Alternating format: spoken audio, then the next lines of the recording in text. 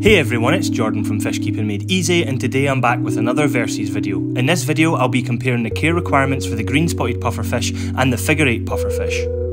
So both of these fish for years have been victim to poor education and information. People have debated their ideal conditions, with them commonly being kept in freshwater, brackish water and saltwater. They're both smaller pufferfish with bundles of personality, making them very popular within the aquarium hobby. Now, I would not recommend these for any beginner fish keeper. These fish, even when kept correctly, can still be quite difficult to keep. If you're looking for freshwater pufferfish, check out my videos on Amazon puffers and pea puffers, as they would be a better place to start. So let's get into it.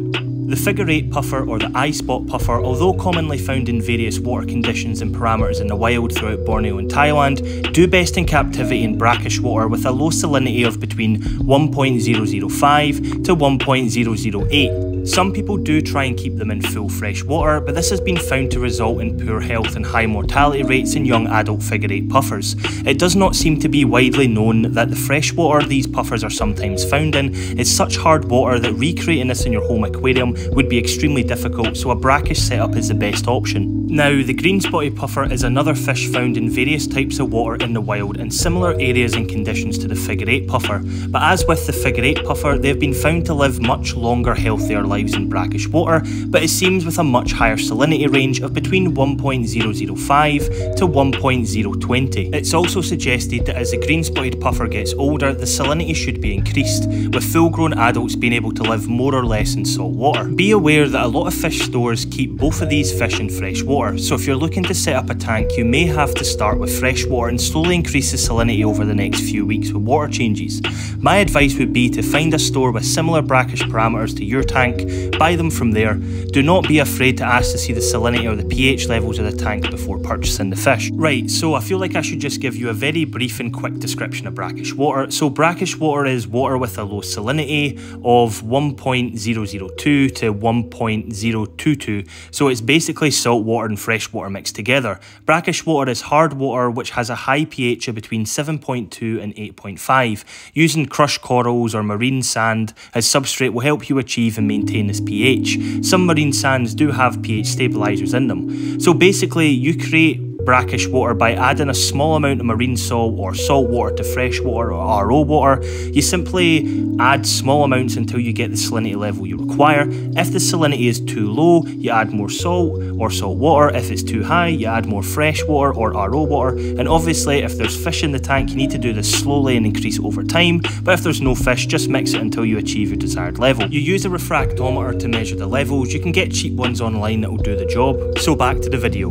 So the green spotted puffer is the slightly larger of the two, coming in at about 6 inches or 15 centimetres. They require a minimum tank size of around 30 gallons or 110 litres, but these puffers have been known to pace and glass surf and are messy eaters, so I would keep them in a larger tank than this. I would also recommend a lid, 1 because they can jump, and 2 for the fact it will help stop evaporation and stop the salinity from increasing quickly, as a lot of people don't realise that the salt in your aquarium water remains the same as the water evaporates, which can increase the salinity pretty quickly if not kept in check. This is cheaper than one of those top-up systems.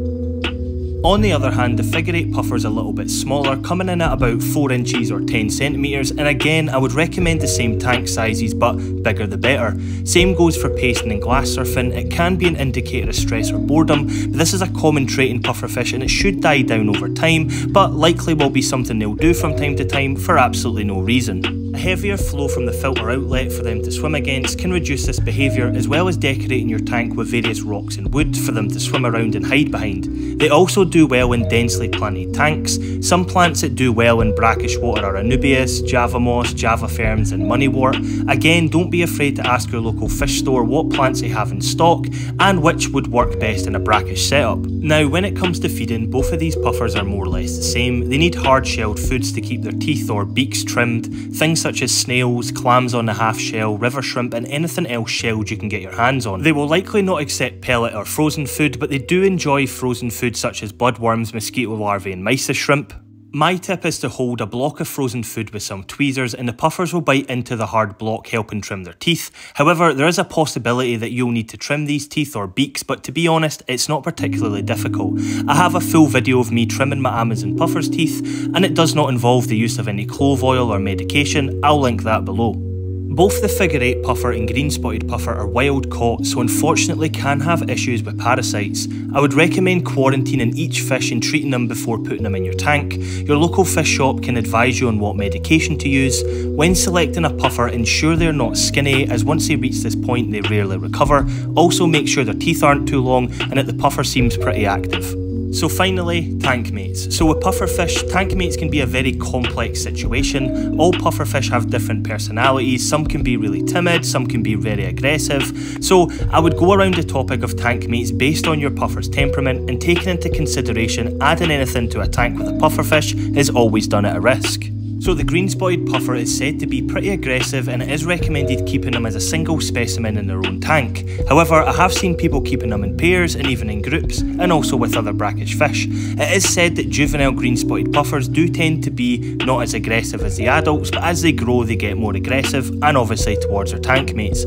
I have seen people keeping them with bumblebee gobies, mollies and platies, which basically pick up all the uneaten food, but don't be surprised if you find one of these missing or with half its body bitten. Now, figure 8 puffers are not as aggressive and do well in pairs or small groups, but they should be either bought together as juveniles or introduced as juveniles. Like the green spotted puffer, they are territorial, so adding another figure 8 puffer to a tank with an adult puffer may result in fighting, but it's still recommended keeping one by itself in a tank. Suitable tank mates are listed above, or any other brackish fish you feel would do well in the tank. So I guess the main reason people are probably watching this video is, can you keep these two pufferfish together? Well, sadly, probably not.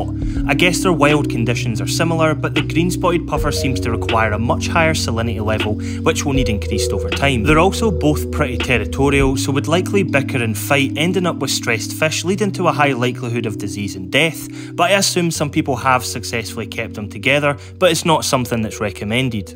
So what puffer would you get? Well, I feel these puffers are pretty similar in most aspects, but a common consensus online seems to suggest that the green spotted puffer is more difficult to care for than the figure 8. But I feel this is more due to the fact they require a higher salinity level, but trust me, it's not that difficult to maintain or increase, but I guess it comes down to which pattern you like the best. Personally, I prefer the look of the green spotted puffer, but that's just me. So as always, thank you for watching. If you enjoyed the video, please like it, subscribe to the channel, and I will see you in the next one.